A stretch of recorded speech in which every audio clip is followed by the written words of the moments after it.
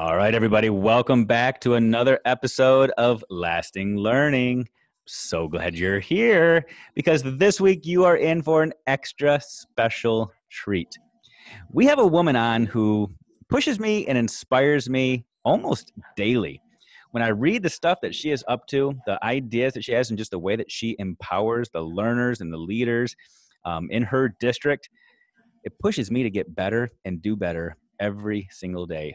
She is a creator. She's an innovator. She's a leader, former teacher, former principal, former reading coach. She's an author. She's a speaker. She is just absolutely amazing. Today, we've got Dr. Jacie Maslyk here with us. Jacie, thank you so much for being here. Hi, Dave. Thanks for having me. Absolutely. So Jacie, you are up to a ton, obviously. Hanging out in Pennsylvania, just changing the world. Can you just introduce yourself to the people that might not know you? And if my introduction left anything out, fill in those gaps. Yeah, absolutely. So you're right. I'm from Pittsburgh, Pennsylvania. The school district that I work in is about 30 miles northwest of the city. But born and raised in Pittsburgh, lived here all my life. And Pittsburgh is kind of a cool place to live. It is really a hotbed for, like you mentioned, creativity and innovation. It's a great cultural center, and it has allowed me to really live and learn and work here, and it's been wonderful. I started my career as a classroom teacher. I taught mostly kindergarten and first grade in a pretty large public school system. We looped, so I kept my kids for K and 1. Which I think is kind of a unique thing. That was kind of a thing of the 90s. But I loved that opportunity to stay with kids for multiple years. That sort of also drove my interest in literacy. When you're teaching little ones those early literacy skills, it just made me want to learn more as an educator. So I went back to school and got my reading specialist certificate and kind of pursued that a little bit in another school district. You'll get this theme here. I just keep going back to school all the time. So I was doing this literacy coaching work, and I thought, oh, well, coaching teachers is kind of cool. Maybe I want to go back to school again, and I'm going to get my principal's certificate. So I did that, and I spent 10 years as an elementary school principal in a wonderful K through 6 building. I tell people I think that was probably one of the best jobs in the world. I loved having my own building. I loved my teachers. We had wonderful parents, and our students were rock stars. It was just a great, great place to be. It allowed me the chance to really learn a lot there as well. But as with most things, a time comes where you're just wanting a little bit more. And so I, again, went back to school, and that has led me to the job that I'm in right now as an assistant superintendent. And Dave, being in a similar role, all that is code for is all the stuff gets piled on your plate. It's anything anybody else doesn't want to do. Here you go, assistant superintendent. So I do a curriculum and instruction, assessment, technology, professional development, all that good stuff. But it's also the fun stuff. I get to spend time with teachers and visiting classrooms and working on initiatives that are really making a difference for our kids. And that's the best part of my job. That's the part I love the most. I agree wholeheartedly. I mean, I honestly think that the job that I have, that we have right now, it's really that sweet spot. We get to go out and just give people permission to do all the fun stuff. And then when it all fails, we get to sit back and everybody goes to complain to somebody else. So it's actually, it's fun. Yeah, there's a lot of stuff involved, but it's all the fun stuff. It really is. There's no shoe tying and nose blowing. It's just go out there and play, guys. Have fun. I think that's so important, though. You said permission. I feel like that's something that I talk to people about a lot. When I came to the school district that I'm in right now, that needed to happen. We needed to have a lot of conversations around, hey, it's okay to try this. And I don't care if it fails. I actually hope it fails, because I think we learn a lot more from our failures than we necessarily do from our successes. But in our role, in any leadership role, really, being able to say, hey, look, I give you permission to try this. I give you permission to go outside the box and think differently about something and see what happens in your classroom. I really feel like that's what makes some of the best teachers. It's those ones who are willing to take a risk, to take a chance. And sometimes they just need somebody above them to say, go for it. I got you. You can do this. I couldn't agree more. But I've got to ask you, where in the world that mindset came from? Because for people that haven't been to Pittsburgh before, Pittsburgh, first of all, is it's an amazing city, an amazing community, amazing area. But you are surrounded by mountains. You got to go through all these tunnels to get there. It's almost like a fortress. You know, it's not like it's a place where all roads go through Pittsburgh. It is a place that is, I would say, somewhat isolated, but very cosmopolitan. So I'm wondering, somebody that's been born and raised there, how did you get yourself to this place where you're willing to embrace and accept that there are other ways to do things? You know, in my own experience, I've worked in 7 different districts. So I feel like it's just natural for me to pick up and do a lot of different things because I've been exposed to a lot of different things. Do you know where your inquisitive, curious, let's just try something new mindset came from? I mean, I think some of it came from my parents, right? I mean, I just always was a thinker and an explorer. So I think some of it comes naturally. But one thing that I talk about often is this wonderful gift we have in Pittsburgh. It's an organization called Remake Learning. And if you don't know Remake Learning, look them up, check out their website. They are literally a group of connectors. They connect schools with out of school, with higher ed, with museums, with artistic and cultural organizations. And they bring people together around new ideas that are good for young people. And so I was fortunate, probably 10, 15 years ago now, of being connected with some of the educators who were really at the forefront of trying different things, whether in their classroom or at the leadership level.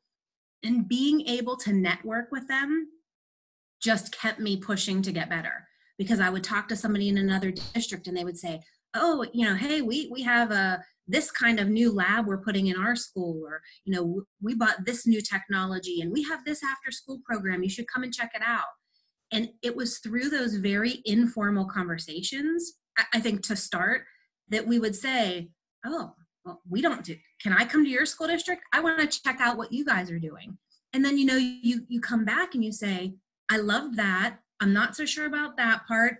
Let's work with our team and make it our own. And so I think just that collaborative environment that really is fostered through this particular organization has allowed so many educators in this region to connect and think differently about things, that's really kind of in my blood at this point. And so everywhere I've gone since that experience has just allowed me to think in unique ways and try to come up with, whether it's an initiative or a program or an idea, if I think it's going to benefit the kids that I serve, the teachers that work in our school districts, then I go for it. I love that. I love how basically what you just explained is that sometimes innovation is simple. It's started by copying what somebody else has done. Sometimes you go and you see something else and you say, oh, I'm going to make that my own, and you just tweak it slightly. And now it's innovation. I mean, that is truly what innovation is. It's taking what somebody else has done and building on it. You mentioned the idea of looping, and you said, oh, it's a thing from the 90s. But I would challenge that. I have 4 of my own kids.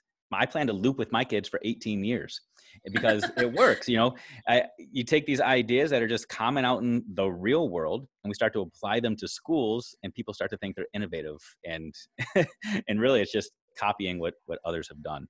I think that's one of the ways you learn. I mean, so when I wrote my first book, Steam Makers, it was because of all of these other wonderful educators that I was surrounding myself with. And I would take my team of teachers to go visit. Somebody was creating a Lego space in their school. Well, that's awesome. Let's go take a look at it. Somebody else was working on hydroponics. I don't know anything about hydroponics. Let's go check it out. That's what allowed us to start our makerspace in our school. And we really were able to take the bits and pieces that resonated most with us that we thought would connect for our kids. And that's how we created the space and the programming initially in our school district. But I think it was, it's simple. It's by having conversations with good people around you that make you better. And that's where I get some of my best ideas. So let's talk about that a little bit. Your current role, or even past roles as a principal and now the assistant superintendent. So you see these amazing things happening in other places, especially around the ideas of STEAM or STEM, science, project-based learning, makerspaces, the whole nine yards.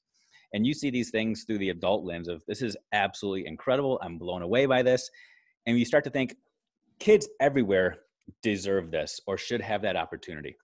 Do you ever run into programs or even just ideas that you think are absolutely amazing, and the school, the community, the staff, whatever, kind of push against it, and they say, ooh, that's good for somebody else, but not necessarily for us?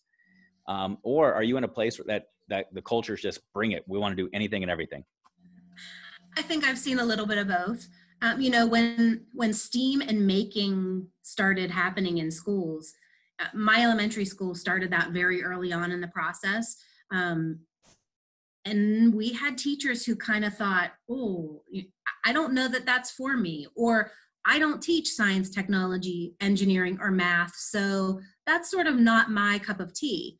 And I think at times, and I would love to hear if you kind of agree with this philosophy or not. I mean, I don't need everybody, as a leader, I don't need everybody buying in and jumping on board right away. That's okay with me. I know that I will have a couple key players who will embrace it, figure it out quickly, and run with it. And I love that. I love those superstars and handing those opportunities off to them, because I know they're going to do wonderful things. But it's okay if you're the next group of teachers that says, you know what, I'm going to tiptoe in a little bit. I'm going to try this out, and I'm going to figure out how it works for me. And that's okay too. I don't think there's any educational initiative that 100% of the people are on board with, and they're all saying, rah, rah, let's go. And that's all right. I think when it happens more naturally, like a grassroots kind of implementation, I think that's better, because then every individual that's buying in is doing it on their terms, not on mine. I'm not going to dictate what STEM or STEAM or maker or creativity looks like. I'm going to give you some tools, and I want you to play and figure out which one of those work best for you, because then it's going to be, pun intended here, Dave, it's going to be lasting learning for them, because they're going to make it work.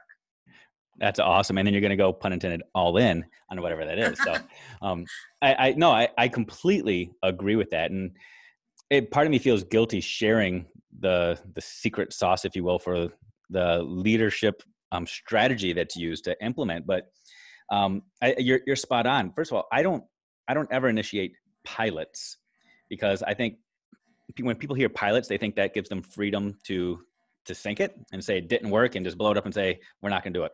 I start with baby steps, and that I know full well are going to go to full implementation. And in that initial baby step, I'm looking for the pitfalls that I can try to eliminate before we scale up. But if we're going to try it with a small group, I have full intentions of going bigger and bigger and bigger soon. It's just a matter of me trying to figure out how. And I'm also a believer that, like you said, 100% are never going to be all in right away, because if that were the case, they would have already been all in. They wouldn't need you. You're going to have resistors, but most of the resistors resist simply because they haven't had an opportunity to weigh in on the process. That's it. Sometimes they just want to be able to express their opinion and have it be acknowledged, and then they're willing to try things. Teachers are good people that always want the best for kids, but they also want to be able to advocate for what they believe is best. So give them that voice, give them that platform, and then make your non-negotiables of what will happen. Let them play around with how we get there. So I agree completely with everything you said. And I mean, that's the essence of creativity, right?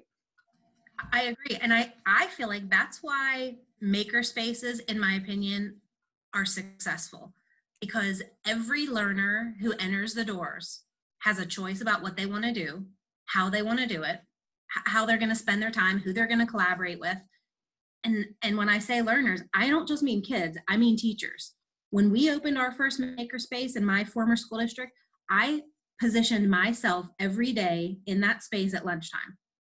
Kids would come in, they would work on projects, we would chat, we'd talk about any new materials we brought in, and teachers would walk past, and some would stop in, some would sit down, some would just kind of look around, some would keep on walking.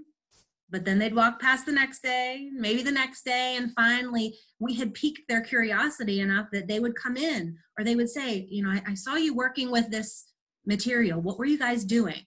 And slowly they begin to figure out how they fit into that process. But I think it's important for us at the leadership level to model some of that. That's why I put myself in that space. We did a similar thing in the district that I'm in right now. We hosted a bunch of summer workshops in one of our maker spaces and said, you know what, do you want to learn how to solder? I don't know any expert soldering iron workers, but our teachers thought, all right, well, that's kind of interesting. I want to see how this connects to something I could do in my classroom.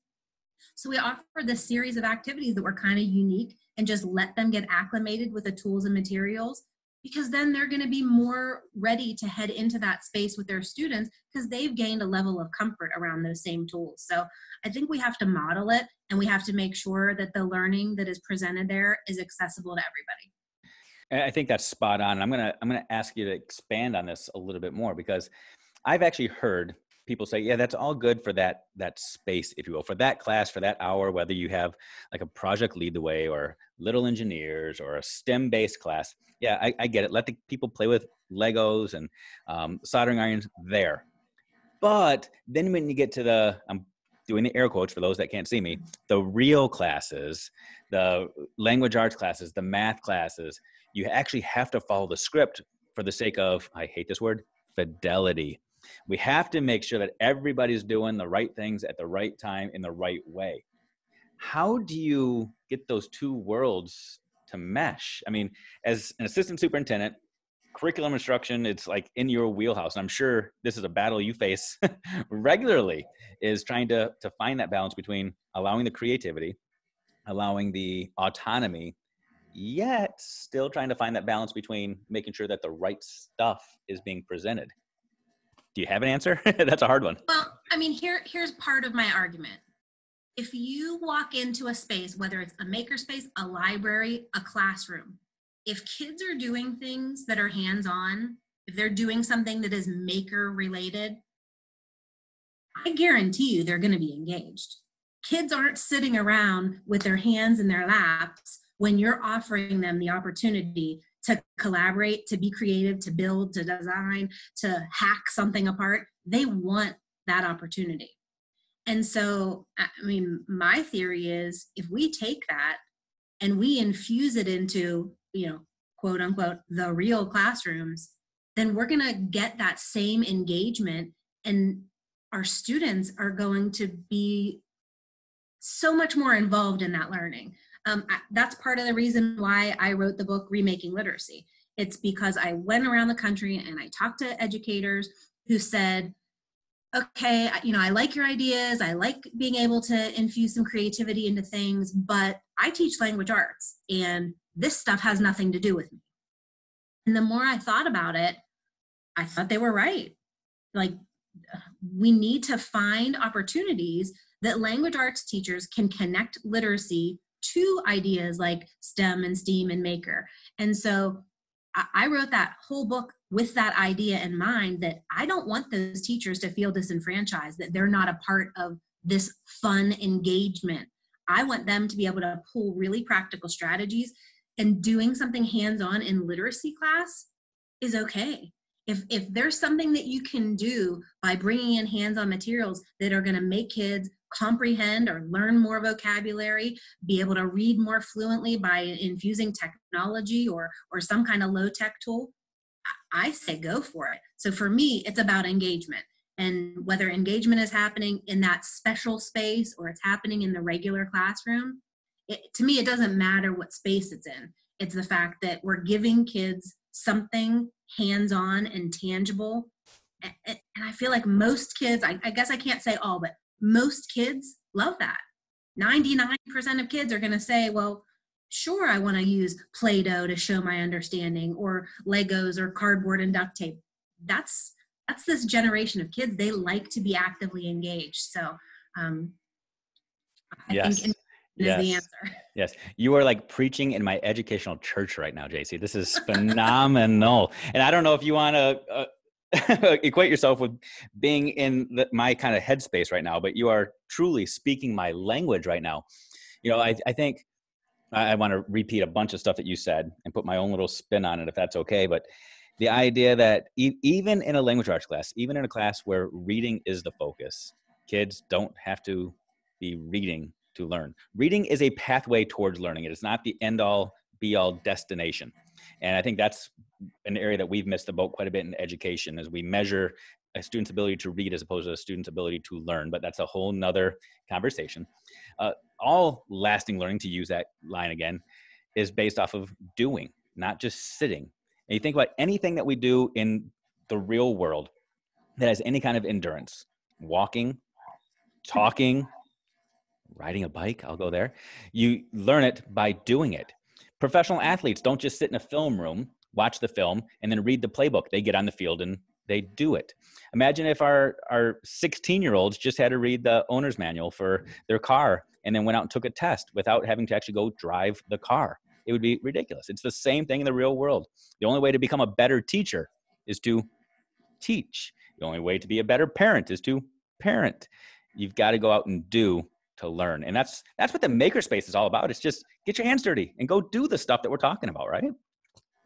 Absolutely. And I think some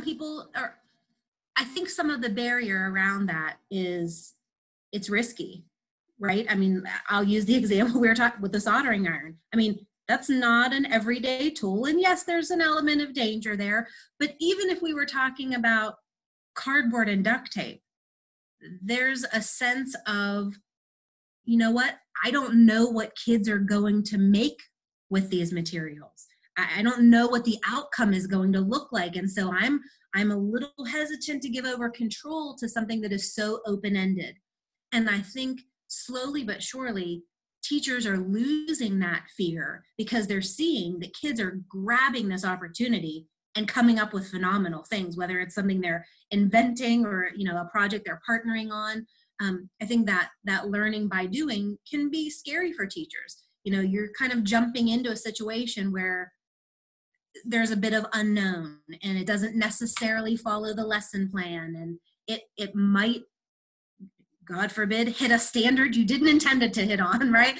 I mean, who knows what the outcome will be, but we have to be okay with that. And again, I go back to engagement. If our kids are engaged in something and they're collaborating and discussing, and it's all focused on this thing that they're making, I guarantee you there's a heck of a lot of learning going on in there that maybe standards don't even measure. Well, the last word you said there, measure. I think that is truly the essence of the fear that's out there right now. And it's the fault of people like me, like I'll say like you positionally, that create that fear for teachers. We've made teachers feel like if they can't cleanly measure it, if they can't cleanly grade it, if they can't connect a dot between what they're doing in their class and how a student might perform on some big state standardized test in May, then it's off limits. And it has to be this clear line that they can see, and then they can turn around and they can explain to people like us, so that when we pop into the rooms with our little rubrics in hand to evaluate their effectiveness, we can say, got it, don't got it. That's the fear. And that mess that we see in the making and the projects, that's not necessarily clean. It's not a got it, don't got it. It's getting it. And it's a process. And that's the intimidating thing. And we've got teachers now to the place where some of them are truly fearful of their job or their evaluation ratings or whatever the case may be, because we have put these processes in place. We put them in these boxes that they don't know how to fight their way out of. And that's become the safe place. So I own that. And I appreciate you sharing some of this, because it's making me reflect and think through what I'm doing. And maybe it's making other administrators think through their ability to truly free up people and give people permission to get messy, because it's okay. I mean, there has to be a purpose behind it. Don't get me wrong. We're not saying anarchy, just go do what you want to do, throw scissors and duct tape at the kids all day. There has to be a purpose, but it's okay for it to be messy and for you to be learning through the process. Well, and think about those skills and dispositions that kids are learning when they engage in that type of work, right? I mean, there's been this huge push for habits of mind and perseverance and striving for accuracy and thinking flexibly and all those things that we know we want for our students. We know that that's critical if they're going to be global citizens of the world, right? But those aren't measured on the test. So we're often hesitant to give those a ton of value in school because we don't measure those. You know, how can I measure your level of perseverance or your ability to be creative? And I know there are some rubrics and things out there that do that, but not in the formal sense that we measure math achievement, right? So it does look a little messier, but those are still things that we value greatly. And those are some of the maybe unintended outcomes of this type of learning that I think are huge for young people. But I will say, I will share a story about how I believe this does impact formal achievement. In my former school, I had a fifth grade math team who they weren't quite sure that they could go into this work. They were a little hesitant. And in the state of Pennsylvania, fifth grade is kind of like the grade, you know, we start standardized testing in third grade, but a lot of things are based on the fifth grade scores. And the teachers took, you know, they were very proud of their accomplishments and they wanted to hold strong to that. But they decided to take some math concepts and put them into something that was a bit more project-based. And I said, go for it. If it means that your scores drop this year, that's okay. I'm not going to be mad at you. I want to see what happens with kids. And they created opportunities for students to do things in a hands-on way that did measurement and geometry and critical thinking and all the math skills that needed to happen for their grade level. And the kids rocked it. I mean, it was amazing, the things that they came up with. And guess what? At the end of the school year, their test scores were phenomenal. And it wasn't because we were drilling standards or taking test prep, you know, quizzes. It was because we gave them something real and authentic. They created these projects in a collaborative manner. They shared it with an authentic audience. And that built skills that was going to take them far beyond fifth grade. And, you know, it's not a research study or anything of that caliber. But to me, that was proof that going outside the box and trying something that you know is best for kids is still going to have the results that you're banking on. Well, I'll tell you what, you and I are peers. The other people listening to this are peers. That is now a peer-reviewed study. So yes, it is research. It's anecdotal, but it is peer-reviewed research now. And I'll argue the same thing. So I just said I've been in 7 different schools and 6 different districts. And some of these districts have been high achieving. Some have been historically struggling schools by assessment results. And I can tell you emphatically that in each of those schools, in each of those districts, the teachers that do a lot of the test prep, worksheets, drill and kill, we got to get the kids ready, their scores stagnate. Those that say, forget about it, we're just going to try something different, those are the ones that see tremendous success. You've got to be willing to just go out and do something different and try it. Seriously, we're worried about changing destinies and generations here. You can't be chasing a test score in May. So that's a conversation for another day. Well, but in the example that you gave, I mean, think about the difference. You know, here's 2 classrooms. In classroom A, we do a lot of test prep and the teacher plans these very standards-driven lessons and, you know, maybe even uses a prescriptive kind of program and march through the school year, right? Very intent on those test scores.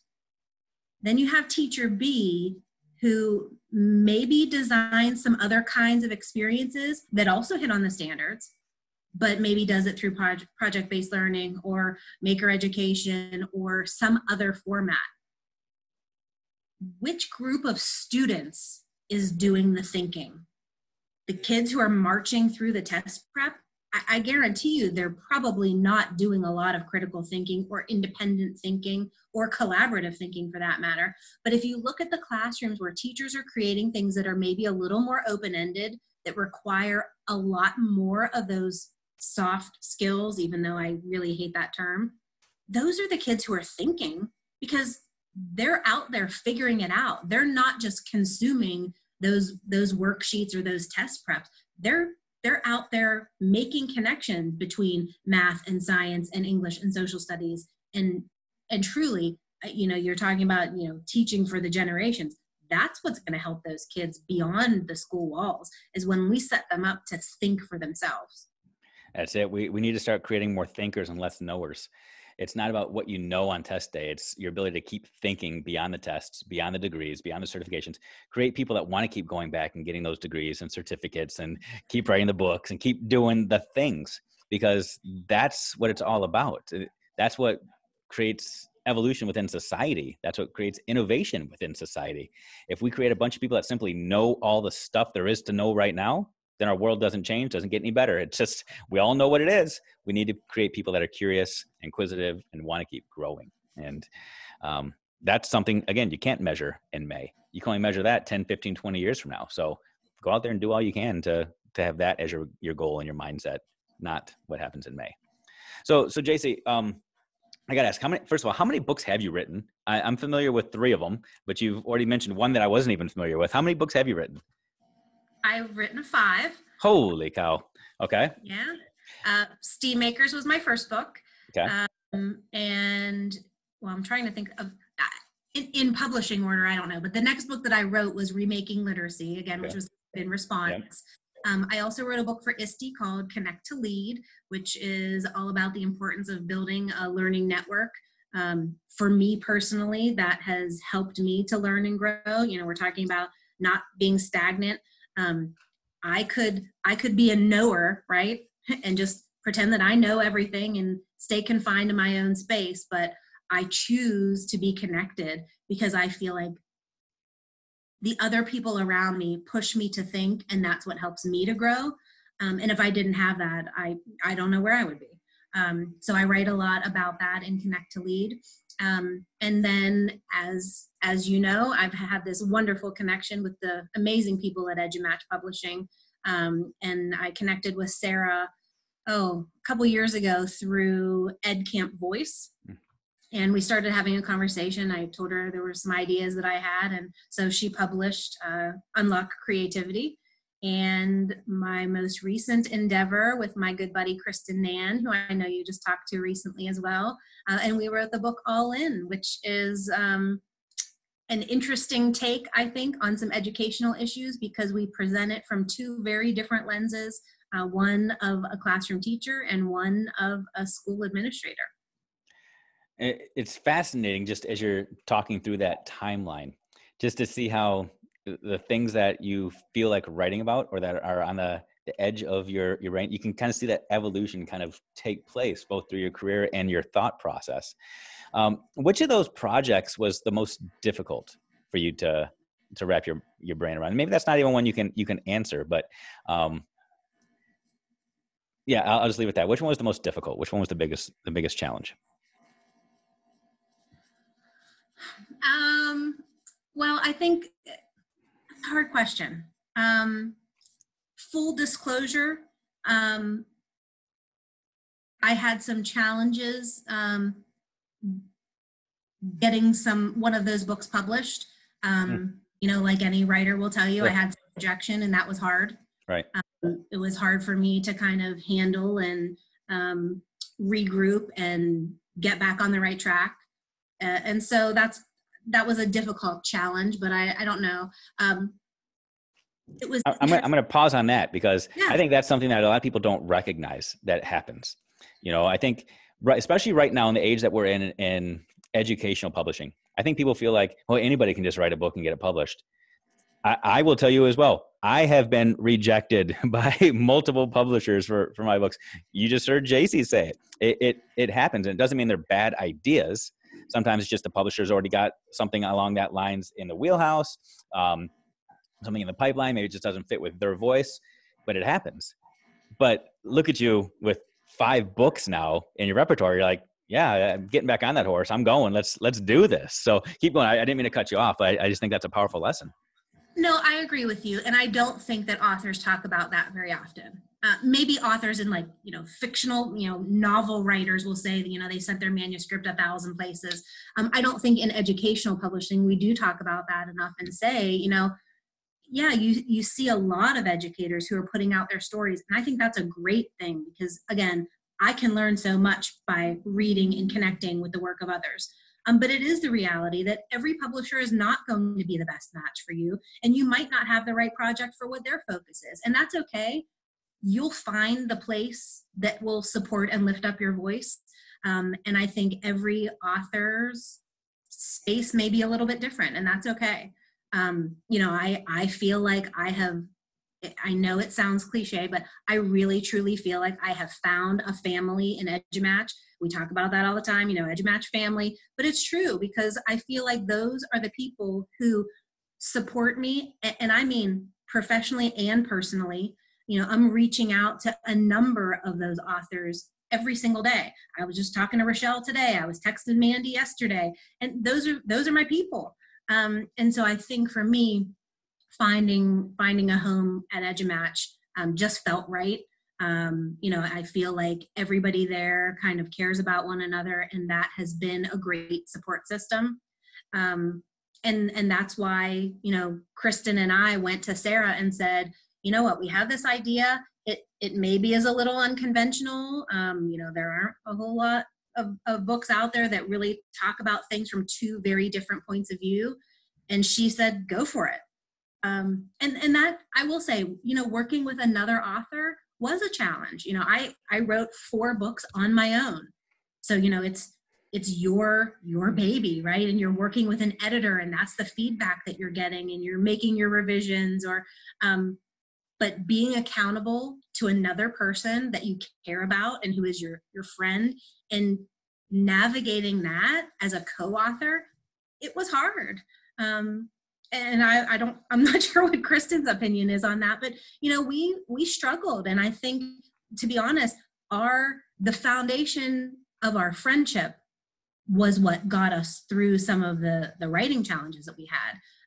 Because I think we have a great deal of trust for each other, a great deal of respect, and we just had to figure out, how did this work as a partnership as opposed to a solo writing project? I think that whole story is super, super cool. I mean, the actual book is amazing as well, but when like the backstory behind it, it's like the behind the music thing, when you get to see the behind the scenes process, it's fascinating, because I don't know that I would be capable of writing a book like you and Kristen did. I'll just put that out there. You talked about your EduMatch family and that peel-in that you have, and the vast majority of that group, with, I believe, the exception of one, is from outside of your district. It's from people and the vast majority are outside of your state. We'll add Rochelle into your state group as well. But it's people with reaches all across the country. And I have found, I'll personalize this for me, that sometimes it's easier to lead the change with people that you don't work with on a day-to-day basis, to try to drive the conversation forward, or I'll use the term poke the bear, whatever the case may be, with others that I don't have to rub shoulders with day in and day out.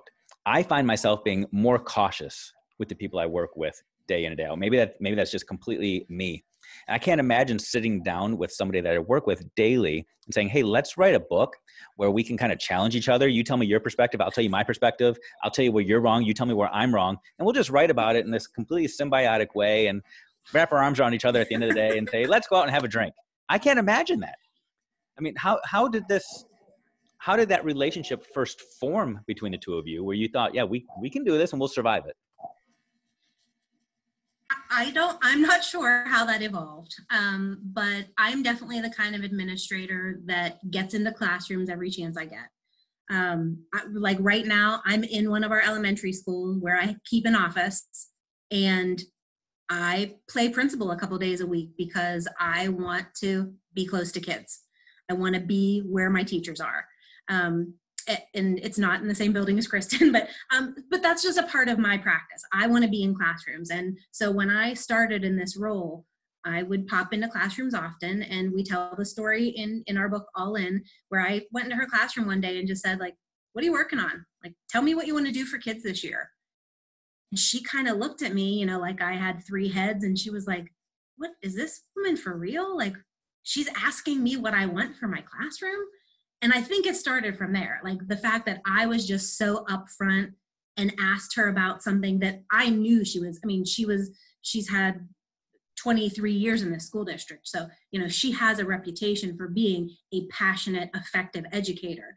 So, I mean, did I go in and maybe purposely push a few buttons? Sure. But that also let her know that I'm real and that it's okay to push my buttons back. And I think we just kind of, it really evolved from there. We joke about, we use Voxer a lot, just her and I will side Vox, and I know I'm getting ready for a big one when she's, leaving me 5-minute Voxes about things, but, she'll tell me something that's on her mind that's district related. Like, tell me about this decision. Why, help me understand why this is happening. Or, I don't know that this process is working. Have you guys ever thought about this? And we've been able to kind of challenge each other in ways that, it's not aggressive, but it's definitely pushing the thinking. And I think we both respect the fact that that's the only way we're going to get better. I mean, I could listen to her concerns and go, oh, okay, well, I'm the administrator and we're going to do it this way. Or I could say, you're absolutely right. I need to rethink this practice or this initiative. And I missed the teacher perspective here. And I have to be big enough to go, you know what, like, my ideas aren't always the best ideas. And if I don't pull other people into that process, I'm stagnant, right? Like, I'm not growing. And then in turn, my district isn't growing because I'm not opening up to those kinds of ideas. So, having her and other just tremendous educators who are willing to be open and vulnerable, in turn, I am open and vulnerable with them. And I feel like that's where we've made our greatest accomplishments in the last couple of years that I've been here in the district. I think there are teachers listening to this everywhere saying, ooh, I want you to be my administrator. Or can you just come and have a conversation with my administrator? Because, I mean, your style, what you're saying, I know it's not just words. This is because Kristen said it too. And she would be real. What you are is the epitome of leadership. It's not wagging the finger and saying, do it my way. It's standing beside people saying, let me guide you. Let me help you get where you need to be. It's so powerful. And I love that you're literally sitting in an office right now that you said is in an elementary school that you kind of just make your own. That is so stinking cool. That's awesome. That's awesome. I want to be you. I think that just sums up. I want to be you. Forget about everybody else wanting it. I want to be you and do what you're doing. We can do a job swap. Okay. Yeah. Come on down. Absolutely. That'd be cool. So what's next for you? I don't know. Is that crazy? I don't know. You realize I don't believe that for a minute. You know that, right? No, it's true. Really? So I mentioned my friend Rochelle. So in the fall of 2018, Rochelle and I were both writing 3 books at the same time. Right. So that's kind of how this crazy publishing outburst happened. It's just the timing. We were presented these contracts all pretty 1 month apart from one another. And her and I were talking like, should we do this? Are we crazy doing all this writing? But this particular period of time in the fall, we just were writing furiously. And now all of these books are out. And I think we're kind of taking a breather. Although if you know Rochelle, she's not taking a breather. She's probably writing 10 more books. But right now, I'm really enjoying traveling and talking to educators about some of these books and about some of the ideas that I think are so important about meeting with educators and changing classroom practice to really impact our students, but also to the point, talking with leadership. Going around and talking to school district leadership teams and figuring out how they can implement some strategies to move their schools forward. And so I don't have any writing projects right now, but I've been doing a lot of speaking, and that's really fun. I've really enjoyed doing that. That's cool. That's cool. I can't wait to connect with you in person and hear all of your wisdom face to face without a computer between us. I'm looking forward to that. So I got to ask you, and I warned you that this was going to be coming. So you've got so much that you're doing, so much that you believe, you are passionate about so much for the betterment of kids and for adults for that matter. But I wrap up every podcast by asking people to identify their mic drop moment, because so much truth gets sprinkled throughout these 30, 40 minutes. And I think sometimes people just get completely overwhelmed, like, oh my gosh, I want to remember that. I want to remember that. I want to remember that. So I try to wrap it all up at the very end and say, okay, pull over, focus in, turn your headphones up. This is that mic drop moment. So Jacie, if you had the opportunity, which you do, to speak to the entire world right now and say, this is the thing, what is your thing? I think the most important takeaway is whatever the thing is that you've been thinking about doing. If you're a classroom teacher and you've been thinking about a different lesson, a different way to approach a topic, if you're a building principal and you want to try a new initiative, if you're a central office administrator and you have some nugget, some great idea, just take the risk and do it. I think we all have to take the chance to make that difference. And if we're not taking a gamble on something, then we're just kind of living in the status quo. And so I think the biggest thing that I would want people to do is take that risk. Whatever it is that you've been thinking about, that little idea that you've been scribbling in your notebook, go for it. What's the worst that can happen? I love that. I'll take that a step further. And the visual I just got in my head, you talked a lot about engagement early on and how engagement requires that risk. I think about like the real world outside of educational space. When we think about engagement, oftentimes involves this guy getting down on a knee, taking this risk. The whole world's thinking this could go epically great or it could go horribly wrong, but you got to take the risk or the engagement will never take place. So tomorrow in your classroom, proverbially, get down on that knee and take a risk. What's the worst thing that could happen? You go find somebody else, right? Yeah. Oh, that's awesome. So, Jacie, thank you so much for taking time out of what I know is a crazy busy day to share so much wisdom and truth in your story and your journey with all of us. I personally benefited from this a ton, and I guarantee the listeners did as well. I'm so glad. Thanks for the opportunity, Dave.